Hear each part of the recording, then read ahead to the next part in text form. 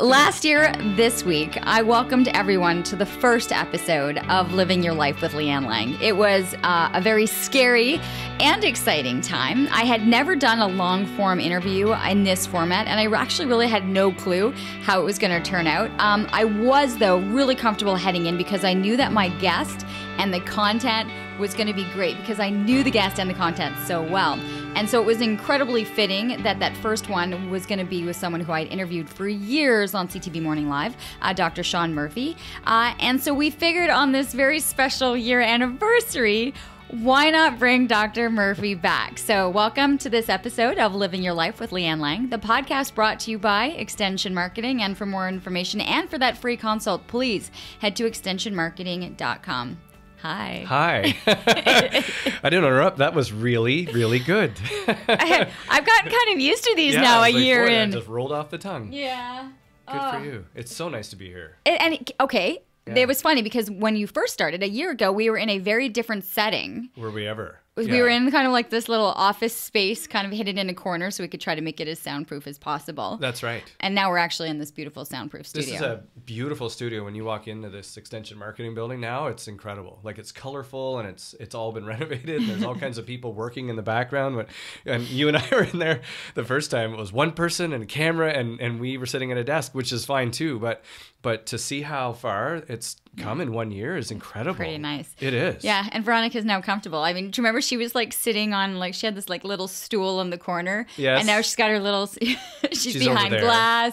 She's sipping her coffee. She gets to work on her computer at the same time. She looks so comfortable. Right? But she, you know what I love is that she listens. She does listen. She's always listening. Like I can always tell, you know, we've done so many episodes together, like when something interests her or her head pops up or, you know, like yes. I can, and it's helpful because then you kind of know what's piquing interest in other people, right? Next thing you'll have a live studio audience then listening or something like that. Really? Yeah. And then we'll create this into like a big show and then Why we'll just not? make this into, you know, go from podcast back to television. You never know, right? You never know. That's what we were talking about before we started today, is like, you were bold enough, Leanne, like, way back then. I want to apologize for my cold. I came back from Mexico. Oh, I thought and you then sound sexy. I'm stuffy. Yeah. So this is my. And you were my back at sexy Hard voice. Rock, by the way. I saw. was, but I on the got Florida you on. artist I know, side. but because Yeah. originally my suggestion did. had been to the Hard Rock Look in at the Punta influence you've Canada. had in my life. Yeah. And you've Now gone our back family. a couple of times. We have. Yeah. Yeah, it's our favorite place now. And you said you will see it's your favorite place, but We're going back. Are you? We're going back. We're going to a wedding at isn't that that Hard nice? Rock Punta Cana over March break. Yeah. Gorgeous. Yeah. It's gorgeous.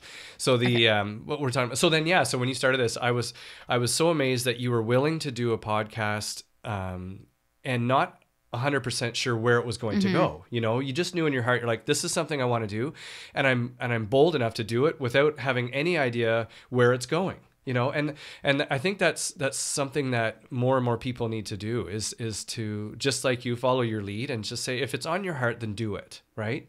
Like, so what was it that you found for you that got over that fear of initially starting out? You're like, well, I'm just going to do it. What do you think pushed you over the edge? Oh gosh, I was excited to do something. I was excited to be outside of my comfort zone.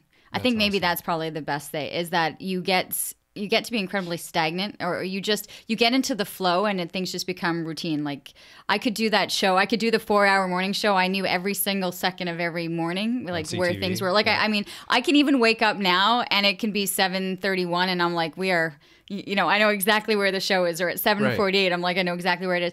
I think it was kind of the challenge of doing something different and scary and having to relearn and readjust and kind of grow again. I think there's a point in your life when you're like, I need to grow. Yeah. You get comfortable and you get beige. We always talk about, like, around our house, is like, when you start feeling beige and mundane, it's time to ruffle feathers. It's time, you know, and a lot of people don't, though. You know, a lot of people are like, I'm quite comfortable where I am and I'm in a comfortable job, and, you know, but people, they want to change the world, I think, and you do, and you want to do it in a way that's different and modern, and, you know, Extension Marketing has done that as well, and that's what I think I'm attracted to, because they say, if you want to grow and you want to change the world, then hang out with people that inspire you, and you inspire me. Have you read that, like, the 5 people you spend the most time with? Have you read that one? I mean, like, I'm reading so many different things now, and I never once picked up an entrepreneurial book. No. Those still scare me because I'm overwhelmed still at the amount of work that has to kind of get done, and I feel like half the days I'm not getting nearly anything or enough done, because the podcast has been great, and the guest list, I love listening. Like, I love being in the podcast as it's happening, you know, like I'm like, oh, and I've loved the guest. It's about kind of getting that information out, that it exists, that there's stories to be told, you know? Right. So what would pull you off though? Like, so a lot of people, they start and then they wouldn't be sitting here a year later. You know, so like you now, here you are a year later with many more things planned ahead, you know, going into 2019. Yeah. So what stopped you, I guess, from being pulled off of your vision? Or are there things that you're aware of that do tend to want to pull you off a vision, but you fought through them to help other people, you know, like, so how could I do this? And how could I get further along like you have and deal with it for a whole year? Have we noticed that somehow the tables got turned and I feel like I'm being the one interviewed right now? Switch chairs. How did this happen? Okay, I will be the guest on Dr. Murphy's podcast today. It's interesting to me because you're interesting because to me. I have failed on a couple of, like, don't think that this has been easy. This podcast has been my passion project, and this is easy. Because I'm doing something like every Tuesday when I'm in this studio with my guests, like I am at home, like I am in my comfort zone here. But I have had some pretty bad fails already of some of the other things that I've done and some of the other projects that I thought I wanted to do when I was kind of making that list of things that I wanted to do when I left the station. Yeah. And some of those have failed like miserably. So then what's one? Like what would be one? And then how did you get back on track? So you try something. Okay, it's not that it failed. No, okay, I should say this. It's not that it failed miserably. It felt that I was not being authentic to me. And as I was doing it, I didn't feel good inside about what I was doing and where I was spending my energy. So probably one of the examples is I had been approached by a company to do a lot more brand influencer, like using my social media platforms for, you know, products or different things. Like, I mean, there's an industry out there of brand influencers on social media.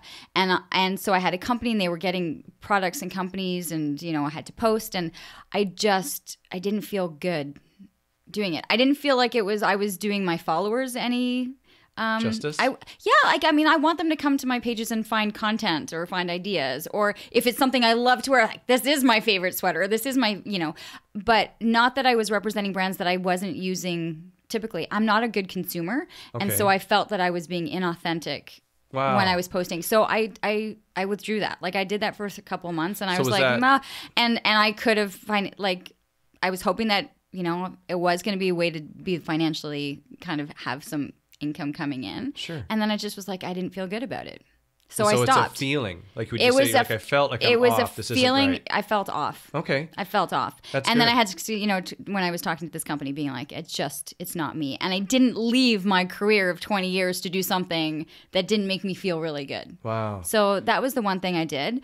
And the other thing that I did too is I had been approached about doing these fitness videos, so this Playbook app, and I did that, and I was doing that for a couple months, but I didn't like having content that people had to pay for. Oh, I see. When it was content that I could provide anyway on my feeds. And that you do naturally. That I was doing naturally. And I also felt like there's enough trainers and there's enough there's enough of those people out there who have studied and have done this, that they're the ones that should be doing that. And then and I was just posting things that I like to do, that I've learned from my 20 years of interviewing trainers and nutritionists and, you know, doctors. So I pulled back on that one too. Can I ask you a tough question? And that was hard because I had invested a lot of time into making the video like stuff. And now I'm just like, I'll just put it out on my platforms because I want to. Yeah. I have a harder question because I was thinking that, like, what is attractive what do you think is attractive to your listeners or to the people that follow all your social media? I mean, you're large everywhere. So what is it about you that people are attracted to? I have an idea what I am, but I've always wanted to know. So somebody that grows as quickly as you are growing, but I'm not growing that. No, it's been a very slow growth. So, but it's steady. It's steady, and I'm very thankful that my audience is I have a good loyal audience. Like people that listen to the podcast, the people that open the newsletters. Yeah. They're a loyal base, but it's not like it's been exponentially like No. domino effect growing. It's really hard, and it plays with your mind. How? That's been a big, because you watch, like you're watching, okay, people didn't like this, or people like this, or people didn't like this post, or like it messes with your head. You lose followers. People follow you so that you follow back, but I don't play that game. Me either. Like I follow people that I've interviewed and that are my friends and my family. But Right. so, and then so you see yourself go up, and then you see 20 people because you didn't follow them back. Like it's a game, like, and it messes with your head. And I find a lot of us we get caught up in other people's perspective or perception, or what we think other people are thinking. See, that's what I was getting at, because I know you, so I'm just going to interject there and say I know you to be one person that doesn't worry about what everybody else is doing. And I think what's great about it, I mean, yes, the attack can be, yes, it can pull you there, like, because you are human. You're like, I wonder how else, how many followers does this person have, and how many people just followed that, but when you get right down to who you truly are, for all these years I've known you, it's like, I'm just doing this because it's something that I'm interested in. I'm doing this because I'm a mom. I have 2 beautiful girls, an amazing husband, and this is how I live my life with them. It's just fascinating that people are interested in how I live my life. And that's like, I am. If I find that it's something that's going to benefit somebody else, then I like to put it on. Like my kitchen tips, or like this is my, like I'm working out a lot in the house now, just my schedule. So I'm doing things in the basement. If people don't have a gym membership or they can't do any, like, these are great ideas because they come from all the trainers that I've been interviewing. Like it's not, like, so that stuff I really like to do. But it's definitely, there's every day I've got these challenges, and every day I just look forward to getting back into the studio so I can do my next podcast. That's awesome. Because you're very good at honoring people. I don't know if you know that, because you're good at honoring your friends. You're good at honoring your guests. You're good at honoring Extension Media. Like when you believe in somebody or something, you have this amazing ability to honor them. And I find when you're in that mode and you're honoring people, and you know what I mean by that is, like, you really help celebrate people. And so when people follow you or listening to your podcast, they're interested in what you do and how you pull that out of people. It's okay. It's interesting that you say that, because one of the projects that I am looking into is a lot of people asking about how to do interviews, how to be interviewed, how to prep for an interview, how to get media attention, that kind of thing. And the one thing I think that I've gotten when I've asked people is that the question I always ask the guests right off the bat is, what do you need from me to be able to get your story across? Wow. Like, so, and that's how I enter every interview. Like, what is it that I can do as an interviewer to be able to get the most out of your story, to ask you the right questions, to get the message that you want to get across? And I think that's what has allowed me to be kind of had this extension and had this podcast go so well, is that I want people to feel like they've been celebrated, like that their work has been admired or recognized, or that their work is making an impression. It's very selfless. That's what I think is amazing. So when you put yourself out like that and say, I want Which to is help why you, this now, this podcast, I'm going, okay, I need to get to information right now for people. I don't need to be hearing but about you know how me. Many people are I need in to be you? asking you questions to help people's lives right That's now. right. Like as I'm thinking this, I'm like, okay, I'm thinking, oh gosh, I'm boring. Like, let's get to your information. But that's what it feels like for other people. And I think, you're nodding in the booth there, because people do want to know, how did Leanne do that? How can I do what she's doing? How do I have that ability to grow like her? Like, how does she stay so consistent? Does she not deal with challenges? And I think the realness of you saying, no, it's like a day-to-day challenge, but I stay focused because my Tuesdays are here. Mm-hmm. My, videos in the kitchen are then. And it's like, a lot of people don't know those skills and talents that you have. And so I think it's the athletic background. I didn't want to flip the tables on you, but I'm just sitting here as a listener going, hopefully wow, people awesome. who are listening, they're okay with this right now. But I think it's the athletic. I think it's the athletic background, right? Is that I was coached and I knew that this had to be done in training for this to be accomplished in a competition. And I think I'd look at this life the same way. These things have to be accomplished so that I can eventually, at the end of the day, be successful. Right. So I'm about checklists. Are you? Did I do this? Did I every do day, it right? like, every day checklist. Yeah. And the worst thing is that I'm not fulfilling those checklists. So I feel I'm scared right now. Like, I'm not getting enough done. I'm not doing, I don't know. We're into the new year. I have a fresh new kind of set of things I'm looking to do. But it all comes down to, no matter what's on that checklist, by Tuesdays, I'm like, it's Tuesday. It's podcast Tuesday. I get to do it. This is where I'm consistent. And this is where I know, this is where I know I feel myself. Right. So I know that Tuesdays are good. because I'm not having to figure out the rest of it. That That's whole awesome. entrepreneurial side of things, That's amazing. which eats away at your brain. It does, because we were talking about if you want content, it was like a child's brain develops from right to left. So here's some information. Okay, yes, here are some tips for you. Yeah. Well, because okay. there's the reason I'm asking all these questions is because I wanted to see how close you stay to vision mode. Because what happens is people fall out of vision. So when they're focused on vision, so whether it's health, like me, like I want to, somebody meets me as a chiropractor that does something different and they want to get better. So, the new year brings, I want to lose weight, I want to lose my pain, I want to lose a couple of pounds. And I'm like, okay, let's stop talking about what you want to lose, because your brain doesn't work in a negative perspective. Your brain develops like a child's brain develops from right to left. So children, everything is awesome. Okay. So what we have to do is understand that your brain would only hear. So if I said, I want to lose weight, all my brain hears is weight. So 2019, it's our fresh start, fresh new you. You were saying you got goals this year. So I can't say I want to lose weight this year. I can't say I want to lose a couple of pounds. I want to lose the calories. I have to say, what do I want to gain? Well, I want to gain tone. I want to gain health. I want to gain joy this year. I want to gain more vision. I want to gain more structure. And when you say that, your brain can actually condition your nervous system to fall in place to provide that for you. It doesn't work in a negative. So what happens is as the brain develops from right to left, if we go back to embryology, so every child, if you think, they touch things with their hands and they bring it to their mouth. Okay. So that's where those sensors are the most.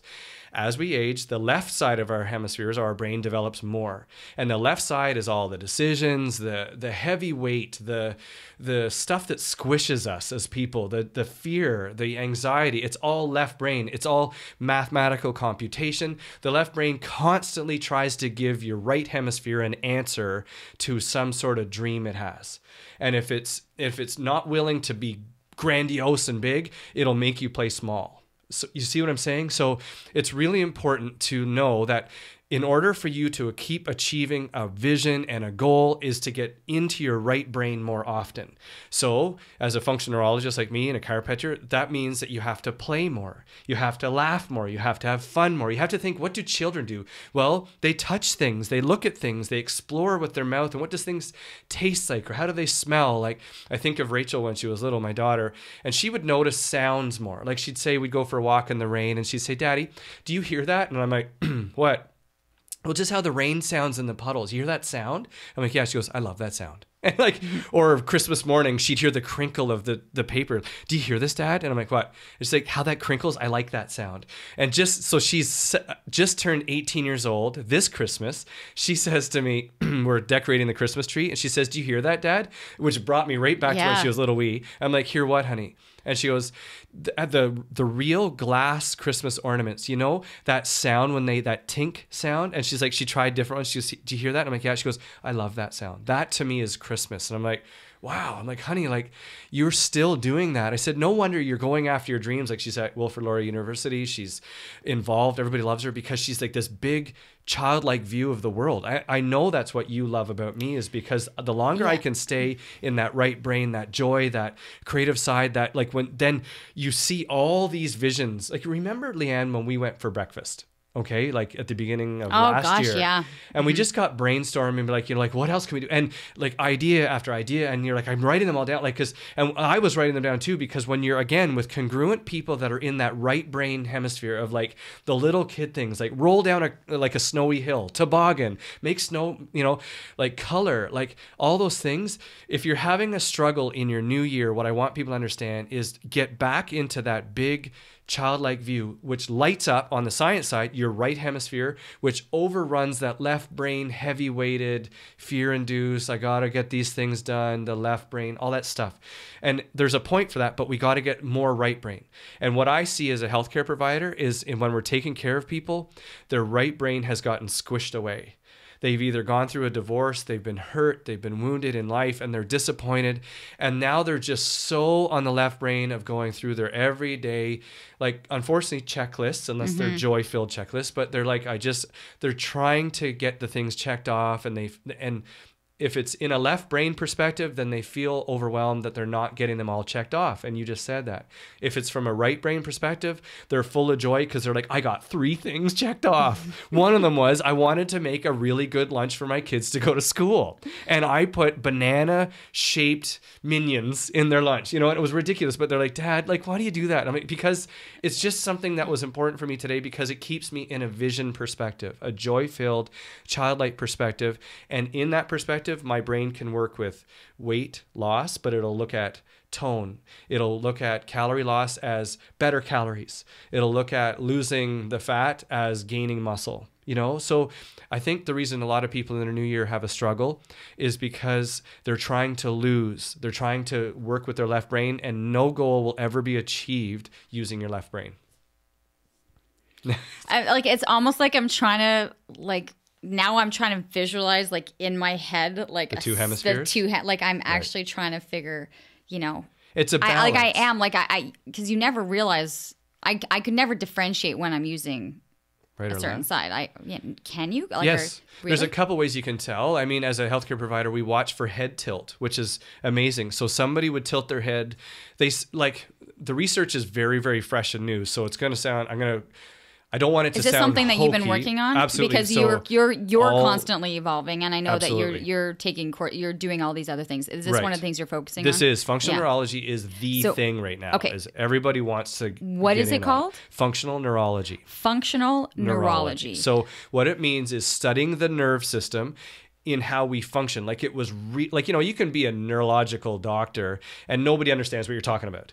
But if you use it as a functional neurological doctor, meaning that you're going to look at how people behave, how they present themselves to the world, their posture, all those things are representative of what hemisphere they're using, how they're feeling inside, how the nervous system is working, and all those things. And we can use all these little secret tools and looking at, so you're tilted. What? Oh. Who's calling Dr. Murphy? I'm going to shut that off. So then the idea is, so one of the things in functional neurology they say, and it's not 100% perfect, but it's very close, is the way we tilt our head. So imagine if you tilt your head to the left and you present your right hemisphere. So your right side is higher right now. Okay. That would mean that you are in a loving state. That means that you're really getting what a person's saying, that you feel very warmed, that you're really, you're like, when you look at your kids, you'll think like, you'll try this. People listening in their cars, they'll be sitting there looking at themselves in the mirror. Is my head tilted left or tilted right? If it's tilted left, your right side is higher, and that means you're in a loving state. Usually it means that you're in a creative state. It means that you're full of life and joy. Okay, my hands up like I'm in a classroom. I'm very thankful right now that I'm always sitting on this side, and I'm always looking at my guests this way, and I'm always, especially in this room, I'm always in that way. Right. Left is down, left right is down, right is up, because I'm looking at my guests. So I feel better. Thank God I never, when I first came into this room, sat on the other side, because that would have been a disservice. A disservice. To this. Yeah. That's right. And you naturally selected that. And so the teachers, there's the major gurus in the world. Dr. Carrick is one. Dr. Michael Hall is another one. These guys are the guys that studied this stuff. This is the stuff they used to help Sidney Crosby. So remember when he went through a concussion and nobody could solve it. And so it was Dr. Carrick and those guys that got together and they said, we have to balance, so that in a concussion, your brain has been damaged. We have to balance the hemispheres. We have to deal with the nervous system in the neck to help that. But it was one of the only ways that got him back on track. It helped him heal quicker. And so now everybody wants to know, well, what did those guys do? How come it was so successful? And it's been this underpinning neurological thing that people have been wanting more of. And so I just keep studying it because it's fascinating to me. Another way. Okay, so one thing that we're looking at is the way in which you tilt your head. Right. Does it matter if you're at the office or the way you hold your phone and you have a side? Does that have... It does matter, because you can have a physical outcome of just poor choices. You could have an injury that just you have to tilt your head to the right or left. But it's when an otherwise normal, healthy person, as they're sitting in class, you'll watch people. So if they don't understand, they'll tilt the left side up. So they'll tilt to the right. And this is what they've done. So with Dr. Michael Hall, I was in the class in Toronto. And as he was explaining this the first time, we were all tilted to the right because we're all sitting there and he goes, see, you guys aren't understanding this because you're, and when he brought it to our attention, a class of 100. Could you see that all of you, like, almost all of us were tilted to the right. And we're like, well, we don't understand it. So he goes, but you'll see as the day goes on, your head will slowly tilt over and you'll present your right side because you'll be warm and fuzzy. You'll see that you're like, I'm starting to get it. Okay. I feel healthy and happy. All right, I'm gonna look at my my grade 5 Jamie sitting in math class right now, and I go to the teacher. Listen, you say to teachers, look at your students, see where and see where their heads, and then see if they're over this course of the class or the day, it changes, it shifts. Right. And I watch it in people, so I'm studying all the time. So example, when I'm interviewing somebody as a new person coming into the office and I'm watching, if they're tilted that way, I watch for that. If their head is falling forward, I watch for that. What's falling forward? Falling forward means that the person's just feeling overrun. Like, so normally your body inhibits, inhibits meaning it prevents your head from falling forward because it's just unnatural. But when you're overrun, it can't inhibit that anymore and your head starts to fall forward. Which is it's a person like you never see a homeless person with their chin up dancing up the street. They're squished down. So there's an actual neurological reflex. So when somebody feels overrun, they actually look like a little fetus. So the place that a baby was safest was in their mother's womb, which they were all curled up in a little ball. So when we're stressed or we're anxious, our head will fall forward, our shoulders will roll in, we'll squish down because that's and reflex that your brain remembers. This was the safest position I was ever in my life. So the worst, so imagine when somebody scares you. So you're coming around the corner and say I was hiding and I jump out and go, boo. And you wouldn't jump up and lift your chin up and your arms go out. You would most likely crawl into a little ball and fall. That's the reflex I'm talking about. So when we're overrun, so if you watch for things like that in people, and so you can ask the person, are you doing okay? And they're like, no, I'm actually feeling kind of down. And they're like, how did you know that? Like, do I look tired or whatever? Well, you might look tired, but I notice your shoulders are rolled forward, your chin is forward, and you're tilted, whether your right side's tilted down, you don't really understand what I'm saying. And I can tell that. And so, you don't tell the person all that stuff, but it's a nice way to quickly assess how somebody's doing. I mean, and the better you get at it, you know in your spirit, you're like, you know what? I know the person was down today. I could feel it was a different energy. People talk about energy all the time, but there's what I was saying is there's a physical science that you can see in how somebody's posture and head tilt and other things will show how they're feeling. And it's a very great way to help somebody get out of that. So if I had a student the other day, he was stressing about going away to school and feeling overrun. I don't know what I want to take. He's going to university for the first time. And I listened to him as a doctor and I understood he was feeling overwhelmed. His parents say, we don't know what to do. He's locking himself in his room. He's only playing his game. He's not happy.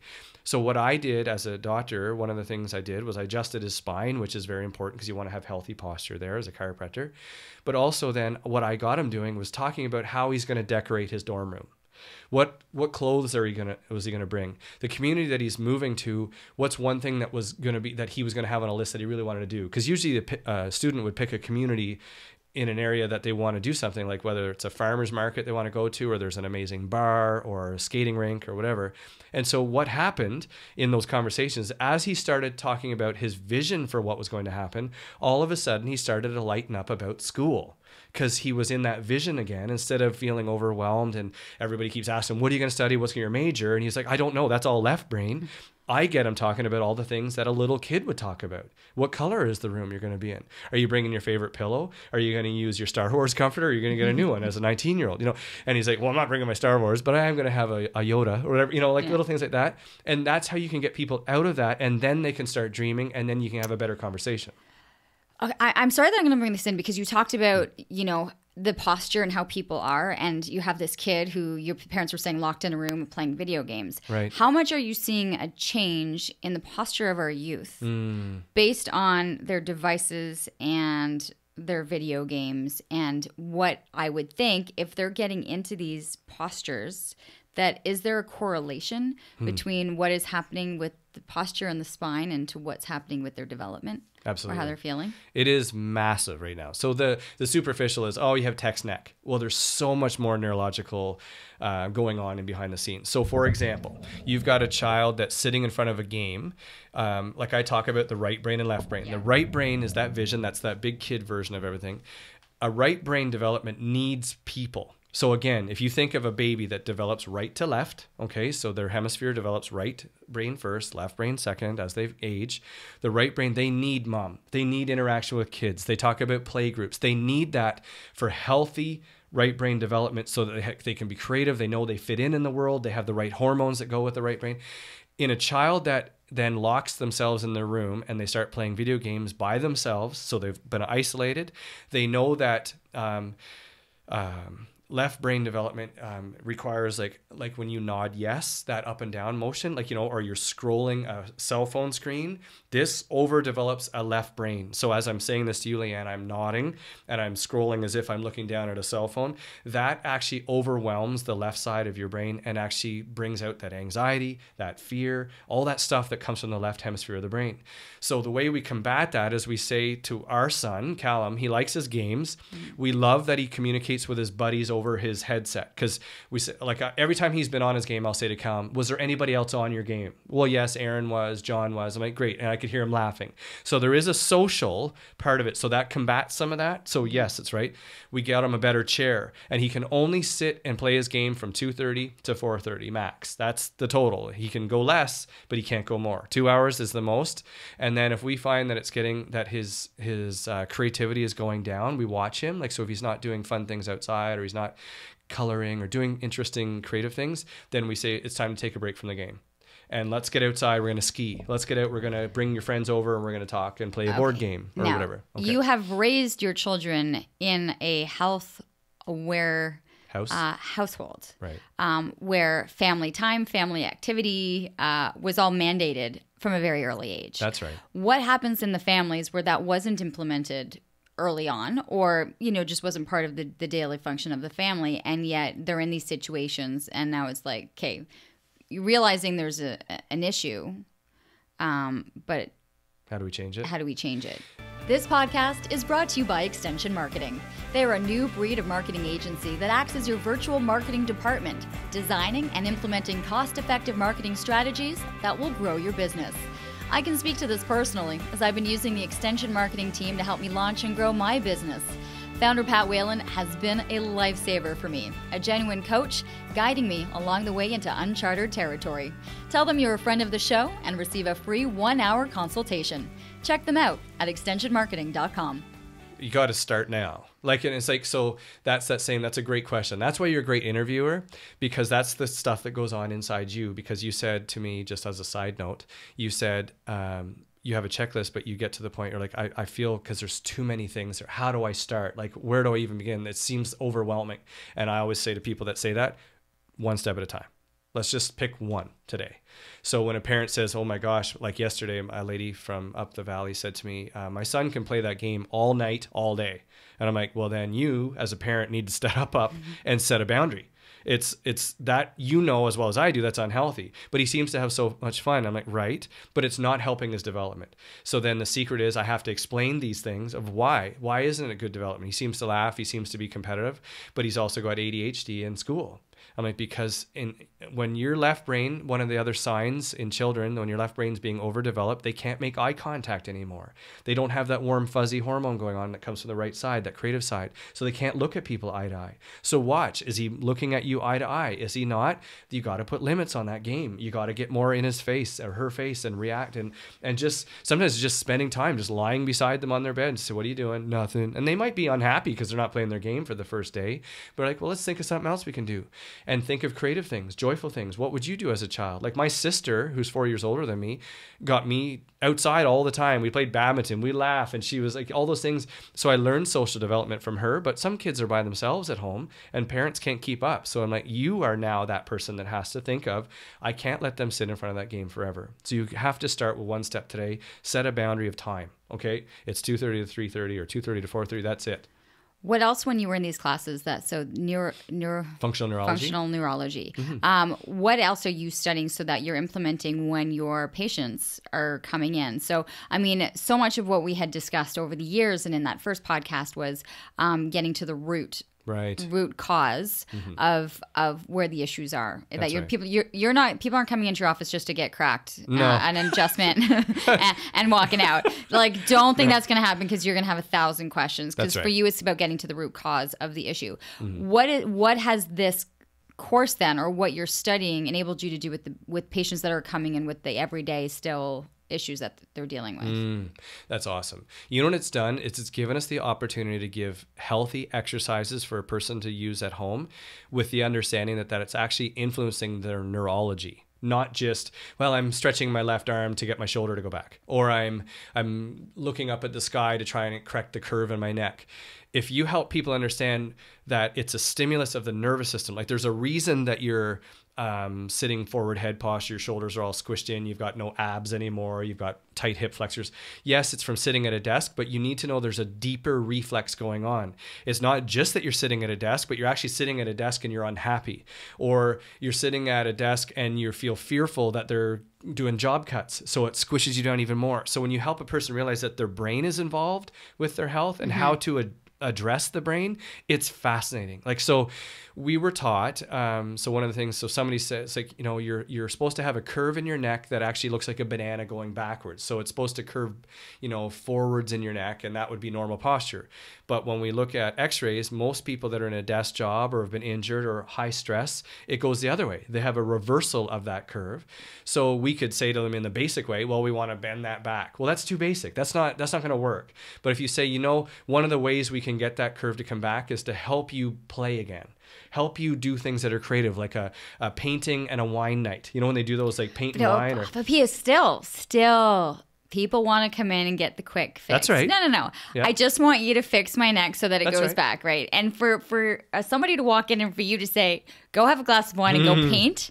Yeah, that's not the first step. They're going, okay, so this doctor's a little wacko. He is wacko. Right? Yeah. And you know what's crazy, though? The wackier I can be, the busier we are. So the crazier you can be, and people are like, so then they go, how are you getting those results? So I let the results dictate the whole course of care in our office. So yes, we're going to assess their posture, and I'm going to meet the person where they are. So they're coming in and say, well, I've got a reversal of my neck, but how's it going to help my shoulder pain? I'm like, well, we're going to adjust your spine to allow it to move. That's all. For me, the way I look at an adjustment of the spine as a chiropractor is we're trying to stimulate the spine so it will move.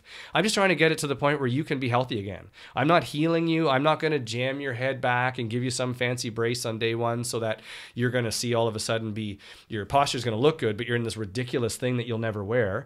We're going to start out with a series of adjustments so that you're going to get movement again in your spine. You're going to get areas of your spine that have been jammed together for most of your life, whether from birth or whether you hit your head.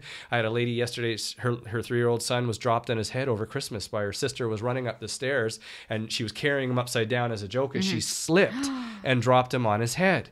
And so who tells me the story when I walk in? Not her, but her 3-year-old son. I had my, like, and he was all excited to tell me that he fell on his head. I'm like, oh my gosh. And so I said to the mom, he needs to be in here to have a proper spinal assessment. Has he ever been assessed? She goes, no, but I watched him all night. It was Christmas Eve. And I said, boy, doesn't that put a damper on your Christmas Eve? Wondering if your son's going to have his eyes roll back in his head.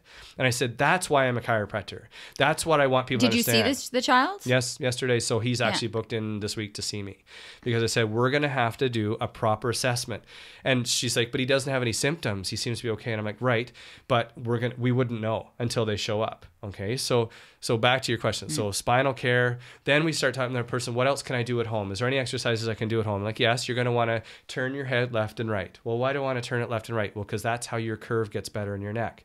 They don't need to know that I know the neurological side of it behind why it's going to. They think it's just an exercise that they're turning their head, but I know it's a developmental thing. They don't realize that their head's forward or their shoulders are forward because of it's a neurological reflex because they're stressed out. They think it's because I sit all day.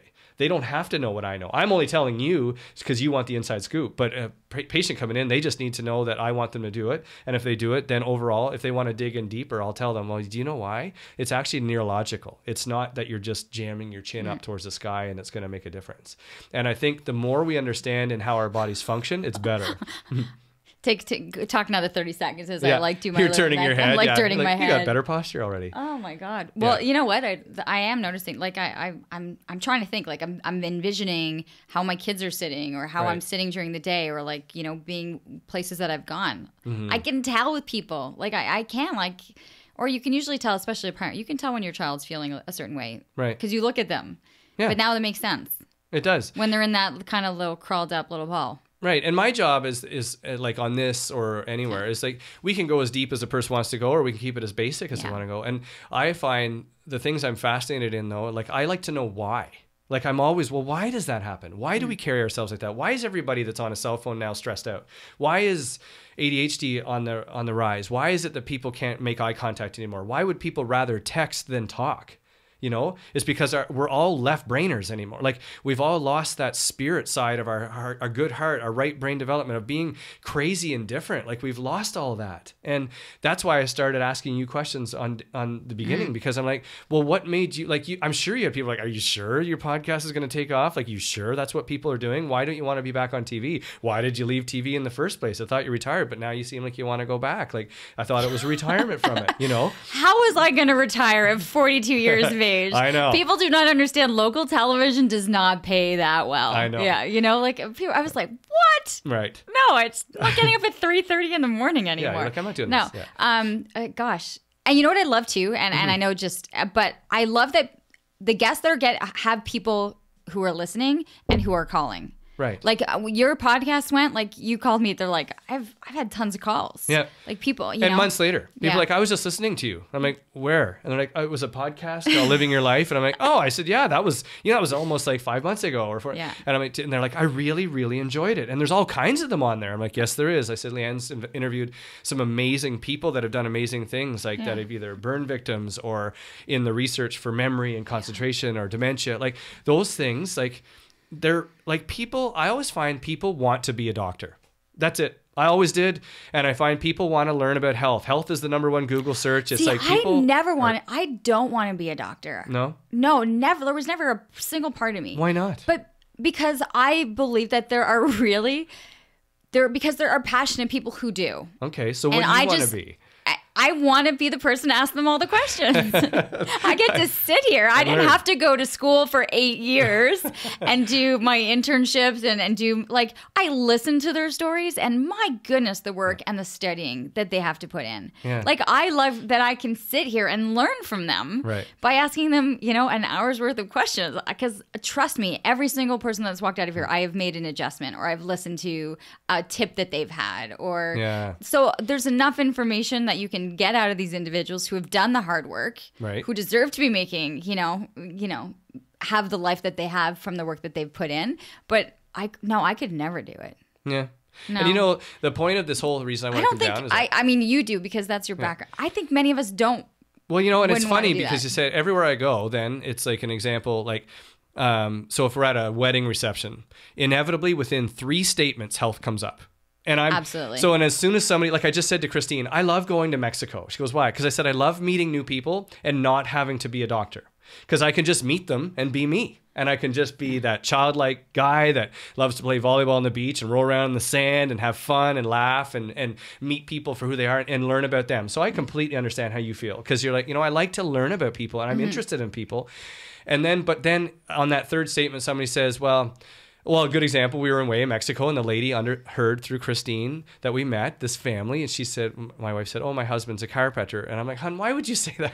How many questions now, within the next day, we're walking up the beach. She goes, well, can I ask you a question? I'm like, what do you think about acupuncture? And I'm like, here we go. And it starts again. And, you know, and not that I'm like, I love answering those questions too, but man, it's so refreshing just to be a real person too, you know, and just have other interests and joy and music. Right. But that's the thing that I'm saying. Most of us don't want to be, we just didn't have it in us to study and become that doctor. We just appreciate it when we can talk to someone who has the information and then can get it out of them. Right. And get it out of them. Yeah. Get it out of them. Tell me the truth. Without paying the $250 visit when they're like, come to the office. Yeah. Well, can't you just tell me over the phone?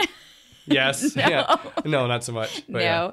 yeah. Oh gosh, that's awesome. cool. Yeah. Have there been any changes? So, I mean, this has been one place of study that you have spent quite a bit of time on. I've noticed too that you speak a lot. I do. When you do that, what are you speaking about or to, or who are the people that are coming to listen to you? Well, there's business leaders all over the world that listen to me, I guess. If I'm lucky enough to be invited to go somewhere and speak, I always feel so honored again, because I think there's to answer that question, I got to tell you, there's 4 things that prevent me from being anything. One of them would be inferiority complex. I'd feel, who am I? Like, another one's fear. Another one's time. And then another one is that internal dialogue that I have, like I'm very convicting of myself, like, oh, I could have done better. So when I do get asked to go somewhere, I have to get over all of those things before. And I have to realize that my story is different than yours, and everybody's story is different. So everybody could do a podcast. Everybody could do the speaking that I do if they tell their story. And so when I go and speak, I use, it depends on what the topic matter is, but if it's about leadership, we'll talk about breaking through the fear. And I look at things that I did to try to be more, like if I had a dream in my heart that I want to pursue, well, how did I get there? Like how did it even get achieved? Because I was scared to death. The first time I went on to TV with you, somebody asked me yesterday, they said, are you just a natural in front of the camera? I said, no. I said, the month leading up to that, I couldn't sleep. And then I threw up the night before I went there. And I was there, as you know, like 2 hours before I was even supposed to be on, because it's very, very stressful, but there's a secret in that. So probably the main story I talk about when I go and talk to people is that when you look for the fear in your life, you'll find your dream. So if you are really clear on what are you scared to death about right now, that should be your next step. So when you have your checklist, Leanne, and you're like, okay, there's 10 things on there. Number 9 is I'm scared to death of. Well, then that's what my next step is. And so for me, that's what I do. And I've gotten to the point where I could care less what people think of me. I want people to see that I'm free of concern of what they think of me, because my whole life is I want to honor them. And if they don't get it, that's okay, because I'm going to still honor you. I'm going to still love you. I'm going to still admire where you are. And so I look at, okay, if I'm scared to death to come down here today to talk to you, because I really didn't know what we were talking about, but I thought that's got to be what today is all about then. And tomorrow will be, something, we're installing digital x-ray in our office. And I'm scared to death of that because there's a learning curve with that. I don't know how to use a digital x-ray machine yet, or the computer software that goes with it, because I've been old-fashioned using the old-fashioned x-ray machine. But I'm going to do that tomorrow without a doubt, and it's in my schedule because that's the thing I'm scared of for tomorrow. How important is staying on top of, like, as you said, you were old school and using the old system in the medical world? Like I think, it was Dr. Coutinho from the Heart Institute. She said in 3 months, things are changing every 3 months. That's right. That's how fast you have to be on top of things, and be reading every 3 months on the new research, on the new things. Right. Has that been essential for you? It has. That's an amazing question. I love that you asked that, because for me, we have to do in our profession as a chiropractor, you have to do a certain number of courses to maintain your license. So then every 2 years you fill out this form and send it in to say, I did this many courses, so I qualified for this.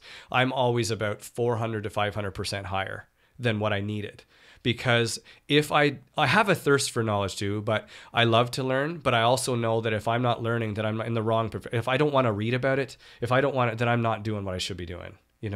So in our office, if it's something better that could be offered, like functional neurology, well, last year and the year before, I spent lots of money and lots of time driving and taking the train to Toronto week by week to learn it. And then there's another course coming up in April that's another 5 courses in Toronto again on functional neurology. I'm going to take those, because if I don't, I'm like, there's so much more I could offer people, and I don't want them to be missing out. If it's better, like you here, if there's something better, like extension marketing, there was a few things better, some from last year to this year. It's massively changed now, because they're like, if it's better, we're going to do it here. And so I think in every profession, not just in medicine, or in chiropractic, but in this and anything else, it has to be, you have to stay up on it. Like, that's why I was interviewing you today, because I listened to all your podcasts, and I can't tell you how many times it came to the question of like, well, I wonder what Leanne thinks of that. And that your opinion is a value of me as a listener. I want to know what because I follow you. I follow your podcast. I like that you have great guests, but I like that you interject on how you see that, because I then can identify with what you're saying. And I'm like, man, she stays right up on top of those things. And so it has to be that you're always learning, that you can provide something more for everybody all the time. Because of that, and because you had mentioned the doctors that you're studying with, and you bring Sidney Crosby's name in, and because so many more people are dealing with concussions now, right? Or it's more evident. People aren't just banging their heads and thinking, okay, in a couple of days I'll get over this headache. Is that a lot of where the growth is, or are people more open-minded now to the treatments needed? Right.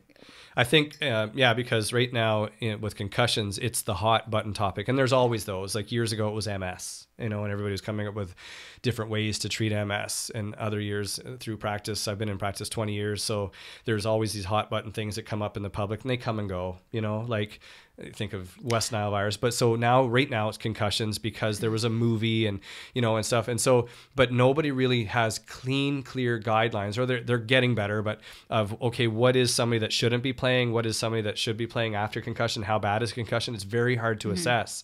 So then these functional neurologists in the world started to look at, okay, how is the person functioning with a delayed neurology? So if they've had a swelling around their brain from a concussion, are they functioning differently now?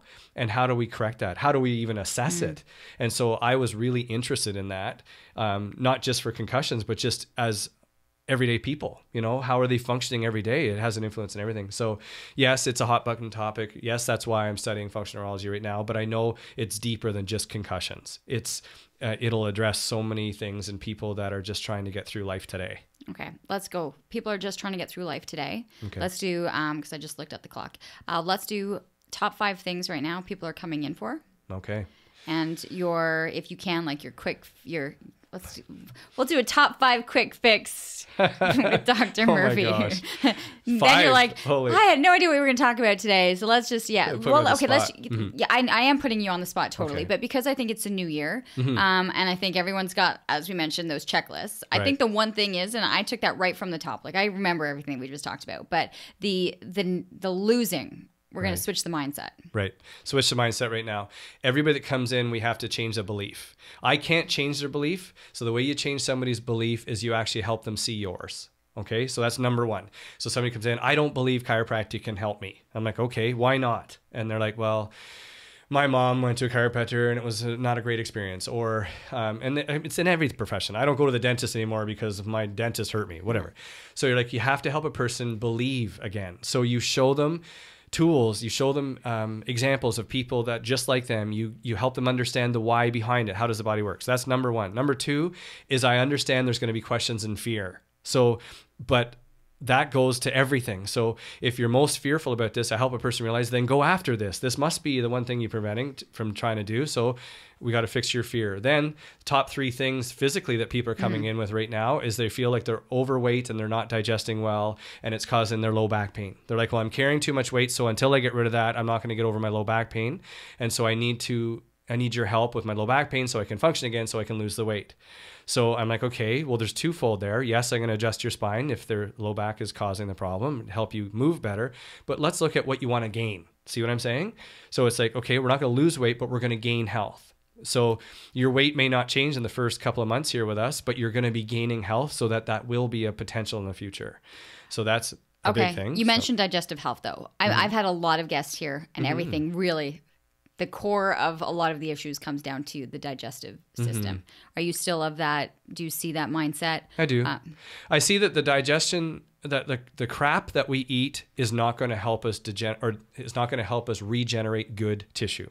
You have to put good in for your body to then use it to make tissue. So, but it's still the deepest thing we can get into is your brain and nervous system. They have to receive the information. So my brain's always assessing what's in my stomach. So you throw in an apple, your brain goes, okay, if it's got a healthy nervous system, it knows it's an apple. It knows it's sugars. It knows it's going to have good healthy sugars, and it's going to have good healthy material that it can make eye tissue tomorrow to see.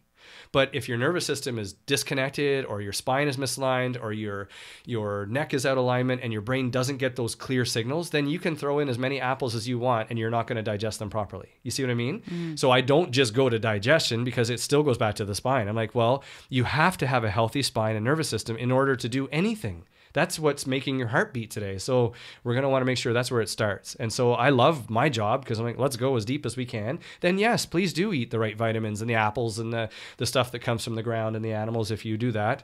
But don't eat yellow number 5, or try to avoid MSG, BHC, yellow number 6, red number 5, blue 6, those things your body doesn't know how to. Is red number 5 what we find in licorice? Well, probably, yeah, coloring, because your body's like, what do you want me to do with this now? Yeah. I think of, poor corn chips that are like flavored. So if you ever look at the ingredient list, your body doesn't know what to do with that because it's so busy then managing the chemicals that are in there. It has to get rid of those first before it'll ever take the corn out of there. You see what I'm saying? Mm-hmm. So you're right. Digestion is important, but we got to start with something more pure and go get the person healthier so that they can make those steps and strides to drink more water, to eat better, to do whatever. Why did you look at me just now? Well, because a year ago you talked about water. So, and that's something, children, that you'd like to go back to that podcast a year ago now. And well, it is. If people are just kind of coming in now, I do hope that they go back to number 1, which people still do every day. Yes. There was some great information there. I mean, I remember we talked about gout, and there were so many things that we talked about. That's right. Because they were all pretty much based out of the book that you pretty much wrote based on right. years of segments. Well, yeah, years of segments, and we wrote that book together partly by what we've discussed. But you're right; it's like I called it the best natural healing tips. I'm no author, but what I looked at is I wanted in snippets in that book to show what people can do quickly. Mm-hmm. Like how do I sleep? How should I position at my desk? Like really quick answers, because it's very simple if you keep it simple. You can go really deep, but whatever. But it's but you're right, and it's like, so the topic of this one, I'm thinking as we're going through this, is really how do you have 2019 a new you and a new year, and it's like I hope people from listening to you and I, and also like the questions I had for you, are learning like, okay, there's things I can do. I hope people get that fearful thing. I hope they realize that the brain and nervous system controls everything. I hope they realize that if the more they listen to you, they're going to hear somebody very similar to themselves, drawing out of people that maybe like me get a little bit verbose and don't know really how to answer the question, but hopefully have something of value in the mumblings that they go through, right? You have a gift, Leanne, that helps focus people and helps honor them and helps them get to what people really want to hear.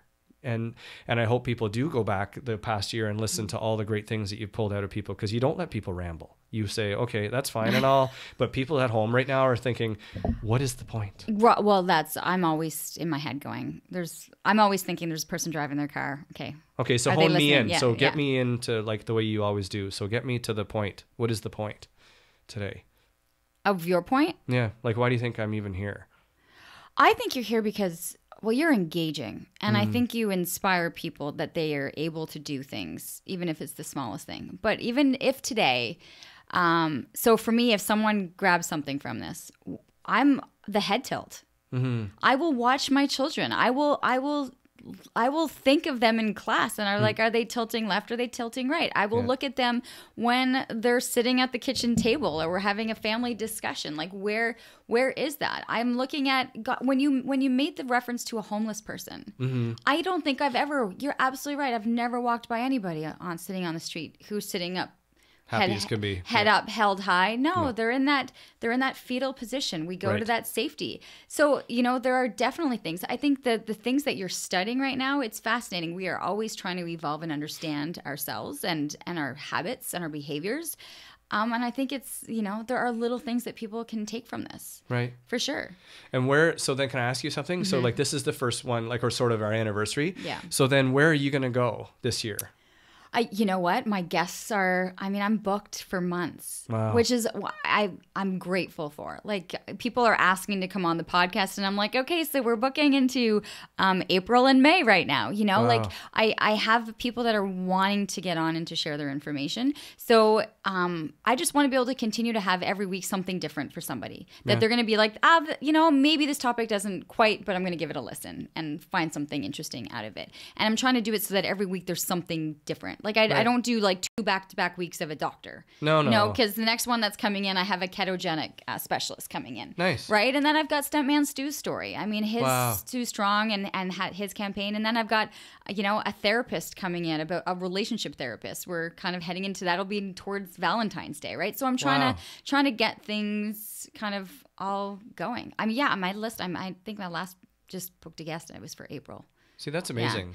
So, and then to be honest, I think I gave myself 1 year to build the content. So, and I know I have like a producer looking at the numbers going, every single day, someone is listening to every single podcast that you have. Okay. So I know that we have a really engaged audience. So now if you're asking me that question, where am I going? Well, now it's time to bring advertisers in and sponsors in and have people that want to be associated with the show to be able to say, this is where it's growing. And these are the businesses that are on board or people who are listening. So that's actually where I'm, but I wanted to give myself 1 full year of building content. And I was like, and I was talking to you and I'm like, let's do that. Let's do the 1 year kind of the recap anniversary of where it all started.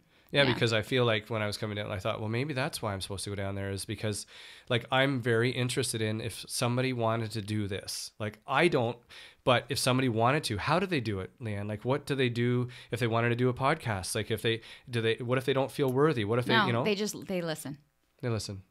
I think the best people who interview are the people that are listening. Good listeners. Like, and I would say to people, and I had students that would say, and they have like a list of questions that they want to ask. Like, you saw me, I didn't. I had not one question, one question written down. You listen. And I hate it when people would do interviews and then they would just go to the next question. Yeah. Like, no, like there's no, like. It wasn't organic enough for you. Why are you going from that to that? They just said something really interesting. Follow up. Right. Like follow up on that. You don't need to get to. So for me, I listen. And I'm fascinated. That is fascinating. Because it interests me, right? So if you asked me to talk about, calculus right now, not so much. My head would be tilted the other way, and I'd be tuned out. I think it's what we're passionate about, and I think that's the best thing to follow. I got to. Okay, could you hear my timer kind of going? Yeah. Hey, you got. Oh, look at that! Like right on cue. I even know. That's how good you are. I used to know my 4-minute segments with you. Like I knew them to the minute, and now I can go to the hour. I just looked at my clock, everyone. 59:51, and I knew that I had to wrap up. That's how much now I kind of. What the hour is like. That's how good and you are. And what's crazy is like could totally go for 2 hours. Like I used to do those 4-minute segments going, oh my God, there's like so much stuff we didn't get to. That's right. And now I do an hour and I'm like, oh my God, I could have gone for another hour. I know. And it's such an honor to be here. Yeah. I wanted to thank you and Extension Media too, and just all the things that they're doing. It is so professional in here. I don't know if anybody ever gets a chance to see this like I did, but it's amazing. I mean, Pat has been awesome to come on and from day one say, I believe in this podcast. I'm going to help you get it going and I'll sponsor it so that we can kind of do this and have the access to everything. So, and and there's been some interesting people that walked in this office now and had no clue, right? I had no clue it existed, right? So wasn't it? Didn't you say when we first started this? So today you said the top 5 people to hang around with. Yeah, I did. So you have to surround yourself with people. Yeah. Like these, and that's here. challenging. Yeah. And every day that you've got, some. But I think it's because I'm reading. Yeah. Well, just one thing to add to that then, and then because I know you're going, is if you're the smartest person in the room, though, you got to change it up. You got to change it up. Yeah. Because in here, I feel so dumb. Like, because there's so many things going on in here that I don't have a clue what's going on in here. But this is amazing. Yeah. It's a good crew. And but that's why I like Pat, because he's talking about, have you ever thought about doing other offices, Sean? I'm like, yes, but I never said it out loud till you came into my life, But that's what they do here, and that's what you do for me and others, and I just love you for it because you are fantastic. Because I'm about to go into meetings today where I'm going to feel like the dumbest person in the room, and that is how I feel 90% of the time, except for Tuesdays when I tape my podcast. So that is your wrap. I'll feel good for today. That is your wrap on this year anniversary of Living Your Life with Leanne Lang. Thank you so much. Thank you. Okay, and people find more information. I should, by the way, say, Murphy Chiropractic, out in Carlton Place. That's right. Are you still doing the show a lot? Are you still Yes, we're on CTV next Wednesday. Yeah. Talking about these things, how to get yourself into 2019, a new you, new year, but using health as the secret. And then Murphy Chiropractic. Oh yeah, so our website's murphyhealthcenter.com. Yeah, it's a health center. Change? No, but it's like Murphy Chiropractic is me, and we're in at murphyhealthcenter.com. Okay. Yeah. So if you're looking for more information, and I love last time that you had tons of people calling after, so hopefully the podcast was massive. Yeah. Yay. Yay for you. Yay. All right, have a great day, everyone, and please be sure please like, comment, paste, subscribe, let your friends know as we continue to try to see this podcast grow. Have a great day.